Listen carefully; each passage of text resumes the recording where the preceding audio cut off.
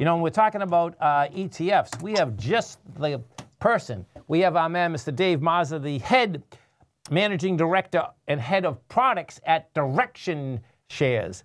Dave Mazza, how you doing, man? I'm doing well. How are you? Good, man. So good to have you come on. You know, yeah, thanks for having me. Good Thanksgiving? It was really good. Yeah, nice to be back with my family, actually up in Massachusetts where I grew up. I love it. And now you're back in New York now, right? Yeah, that's right. Okay. So, hey, I want to switch gears on you just for a second, right? You know, because Sure. I get a lot of calls in here sometimes about ETFs all the time, sometimes ETNs, okay?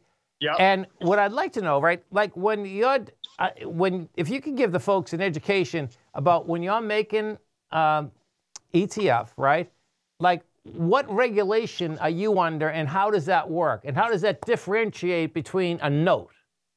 Yeah, no, they in many ways they can look and feel exactly the same, an ETF versus an ETN. But as you know, and as many of your listeners know, that they can be very different. Exchange traded fund, most of them exist under what's known as the 1940 Act, which is the same SEC Act that mutual funds exist under. Now, okay. Until recently, ETFs were sort of a side pocket of the industry. But the SEC has recently passed something called the ETF rule, which modernizes the rules around ETFs, which is great for the industry because it's proof that ETFs are now an important part of the financial ecosystem. Yes. But notes are different. Again, they might look and feel the same. They might give you access to different areas of the market, but really they're an obligation of the issuing bank. So while they may be marketed like a financial product, and that's what they are, you do have the credit risk associated with the issuing bank should that bank run into trouble or fail in some way, shape, or form. So while they're guaranteeing you effectively the same thing on a daily basis, notes can be quite different, and they exist under different rules. That's so something cool. to bear in mind. No, it is. You know why? Because now this has it like about 3 years ago, Dave, right? We were getting a lot of calls because what had happened is that the notes, now do all notes have an end date too? Because that's what was going on. Like there were end dates and people were in the notes and that was the end date. That was going to be over that day and that's it. Yeah, that's right. So they're unsecured debt of the issuing bank and they do have time periods associated with them. So what often happens is the bank will issue a new ETN that's effectively the same exact exposure, but in some cases they don't.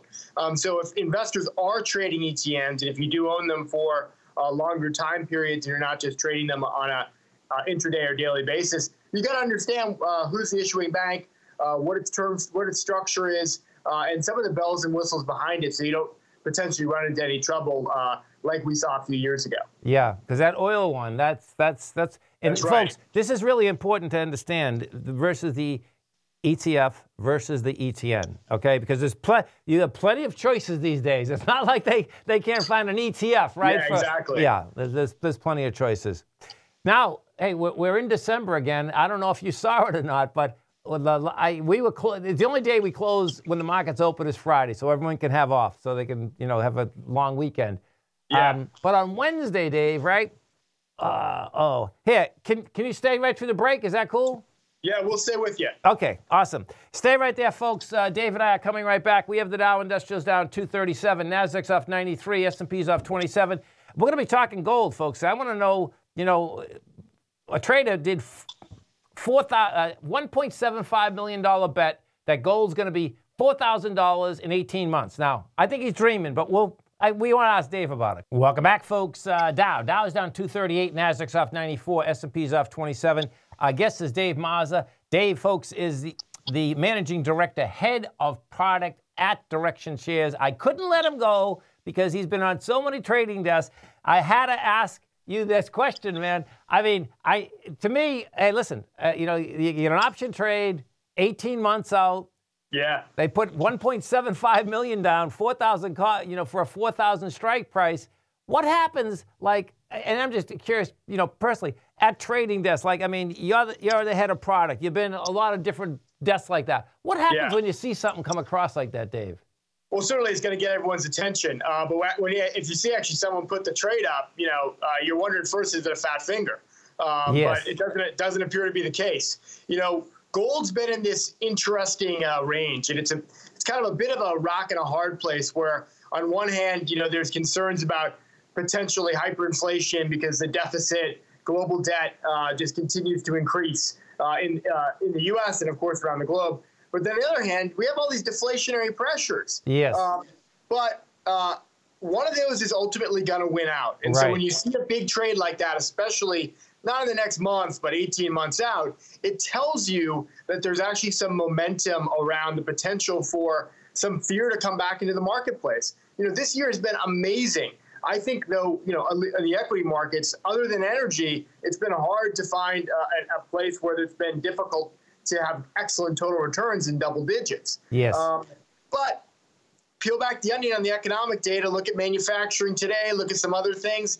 It's not a great picture out there. So seeing gold potentially have the potential to rally, at least what the options move is saying, I think there's something to it. Yeah, no, listen, I saw that come across. I'm saying to myself, that's a beautiful thing. Well, sometimes what happens, folks, is that you can say, I don't know if that's a beautiful thing, because if it happens too quick, like, what's going to happen to the rest of the economy, right? It's like, but there's no doubt, every time that you think inflation's coming in, you see these interest rates in Europe stay low. I mean, the bond market today shook it off again. It's pretty amazing.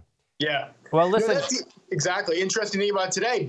The bond market shook it off, even though equities are taking it on the chin. Yes, no doubt.